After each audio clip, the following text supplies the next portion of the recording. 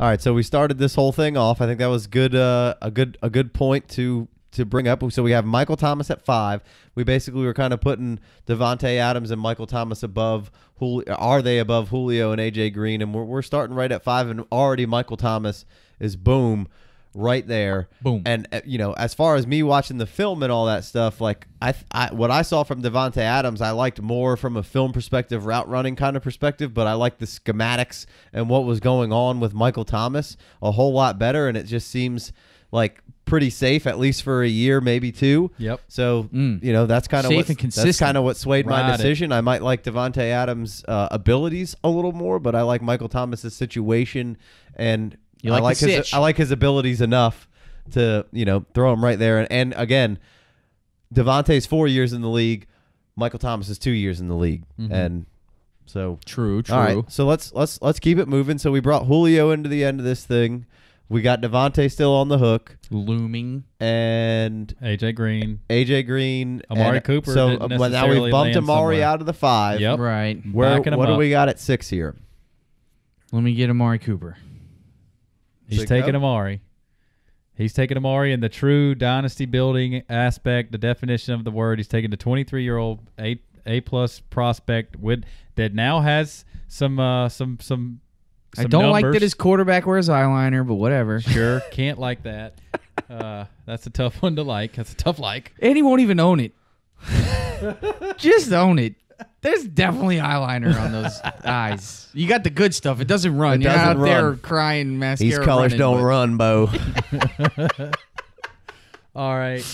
So who you got at 5? Jay Wayne wants to go 6 for Amari Cooper. You want to go Julio, don't you? I sure do. I sure do want to go Julio. How did you know? I don't know. You own him all the dynasty leagues you have him in. Basically on the same, I can pretty much sum it up for you. Basically on the same reason why we just took Michael Thomas at 5 is why Big Co wants to take Julio Jones at 6, because you've seen him put up 40s and 50s, and you've seen him be so good for so long. And if Matt Ryan's not going anywhere. He's not going anywhere. If you wanted to just put pure athleticism on a receiver with size and measure all those immeasurable or measurable fucking freaking effing.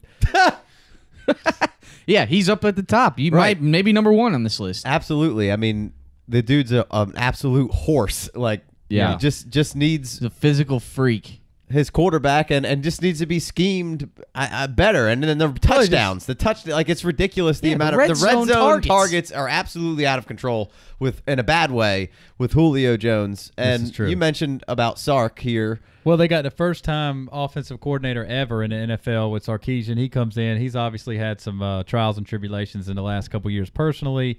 I didn't like it to begin with. He wouldn't make it on this show. Too much drinking. No way. Out of here. You're right back on the wagon or off the wagon, whichever it is. Whichever was bad. The bad direction of that on and off the wagon. He's not going to be in the good spot in that wagon if he's hanging out in this control room. Dojo. Well done. We need a Stone Cold Steve Austin like. Ba-da. Oh my God! King, it's the rattlesnake. It's 316. Yo, I just looked it up. Julio Jones has 4 red zone receptions. Yeah. 17 targets. So not good. The thing is, like, Julio's not going anywhere. Obviously, his injuries, he's always limping around in the game. It drives me nuts. But he's an absolute monster. Screwfoot. This quarterback situation is solid as almost anybody's, but not the two wide receivers we were talking about earlier. Solid, not great. But solid, very solid, not great. But the offense just went through a huge transition from last year to this year. Boy genius to alcoholic man that's trying to get his life together, which is really what happened. It's a very accurate statement on my part. But what really happened was they got shamed in the Super Bowl. You know what I mean? Like, how many times you see the Super Bowl loser not even make the playoffs next year because losing? They're right in the hunt. They're right there. That NFC South is losing. Guys, way too much concentric analysis here. Losing in the Super Bowl is not cool. Exactly. That's narrative street. You want to call it what you want. There's not a whole lot of metrics behind that other than 28-3. Right. You know, they had them. And then they didn't have them. We let them off the hook. They let them off the hook, and now the Falcons have to go through the worst offseason in memory. And bounce back better than most teams do, and had a really solid stretch there. I don't think they're going to really make any noise. I don't think it would surprise anybody if Julio Jones came out next year and was absolutely averaging 28 points a game. It's not going to surprise you when he tears it up again. He went for a 50-burger this year again. He's got the most 250-yard receiving games in the history of the league. When he goes off, he goes off. Yeah. And so I'm sticking with Julio Jones near the top here just because it's very safe pick minus the screw foot. If I'm on the clock, I'm going Amari Julio. Okay. I think that's where I'm at. So I'd go Amari 6, Julio 7. Who do you guys have at 7 then? I'll take Julio there at 7. Okay, so we're pretty much on the same page. Big Co? You gonna go Amari or you gonna go AJ? This is where I'm sliding in Davante Adams right here at 7. Ooh, just slipping him in. I had to slide him in. He's done a lot for me this year. So sell Davante over Julio for me real quick. Give me that because I could be swayed. No, Davante over Amari. Amari, right. Davante over Amari, and at this point, Davante and AJ Green, because I just put Davante Adams in. Right. Sorry, Davante over Amari. Sell that to me there. Well, I guess it's not that hard. Well, it's not that hard. His contract is up. We're completely in the dark about whether or not he's going to be playing with Aaron Rodgers. But we do know he can play without him. And he's just been on fire, whether it's Aaron Rodgers throwing in the ball or not. And the stink that is in Oakland Raider territory right now. The boys about to move to Las Vegas.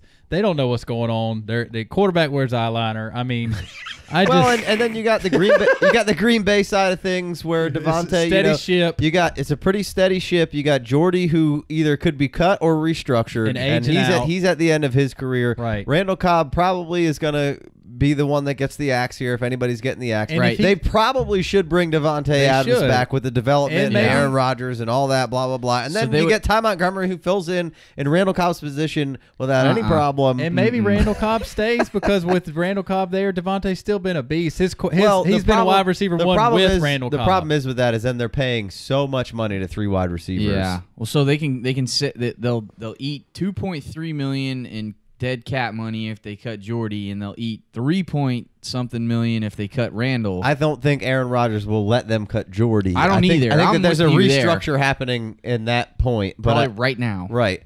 And I could easily see Randall Cobb getting the axe in this situation. His deal's not that big. No, it's $3 million. Right, but I mean, they have to pay him 10 if they want to keep him, but they'll eat 3 plus if they cut him. Yeah, $10 million. That's what Allen. They'd have to restructure. There's no way Randall Cobb stays around for $10 million next year. You got Geronimo Allison for real cheap. You got Ty Montgomery for real cheap for a little while. So you could pay Davante and then eat a little bit on the front end and be able to pay Davante and then figure it out from there, which who knows what they'll really do. But I just wanted to bring light to that situation. I don't think we talked about that when we were talking about Davante Adams. You know what, maybe I could put Davante up there over Amari because my gut feeling here after this discussion and all this, we've been trying to figure this out all night, he's got to be back in Green Bay, right? He's got to be. I don't know. I really don't know. I'm 50-50 on this thing. Is that why you're going to go Amari over Davante? I think I can't get over I'm just stuck on the fact of Davante Adams at this point. No, just the prospect of Amari Cooper, man. Yeah. It's not over. It's not right. It's not, I cannot stand when people just bury guys for it hasn't all been Amari's fault. There's been drops and there's been all sorts of things in that equation. It just happened just like this. 2 years ago, DeAndre Hopkins was the 3rd or 4th wide receiver in Dynasty, and you couldn't argue with it any deep. You couldn't back him up past 4. Because I remember he was the 4th, and it was Allen Robinson at 5. That was 2 years ago, and it was the top 5 in every Dynasty League draft. Started 1, 2, 3, 4, 5, and it was Nuke Hopkins and Allen Robinson in that 4th and 5th spot. And last year happened, and Hopkins just couldn't get a quarterback to throw him the ball. And next thing you know, Hopkins is at the end of the 1st round, top of the 2nd round, and now the Texans have him going. The ball's going to him again, and then we obviously got the awesome quarterbacks, just a couple of weeks there, just blowing people out of the water. And then Hopkins is back here again. That's what I was saying about if Amari comes out with a couple of weeks. We've seen a couple of weeks out of Amari, he's Super right Bowl back in. prediction kind of people, and then if the Raiders bounce back next year, and all of a sudden are all is good again, really just strong, like and Crabtree is at least on the opposite end of the spectrum of career wise anyway, and I feel like that holds back Amari a little bit. Yeah, well, Crabtree's 30 years old, like you said. He had his own problems to deal with at the beginning of his career. But you and I argued all preseason. We had a bet about whether Michael Crabtree or Amari Cooper who would have the most fantasy points this year. Obviously, Crabtree won that this year, but next year it could be the flip the script. It could be the exact. Amari could crush next year, and Crabtree could be a WR2. I really want to, because of last year and this year, and I like to see the consistency and all that stuff. I really want to put Davante Adams right under Michael Thomas in this discussion here, but I'm having a hard time of getting off Amari Cooper. Maybe that's just me being stubborn, and maybe as this thing goes down the line here, maybe I'll get over it a little bit. But for right now, like I'm sticking to my guns here, and hanging out with Amari Cooper.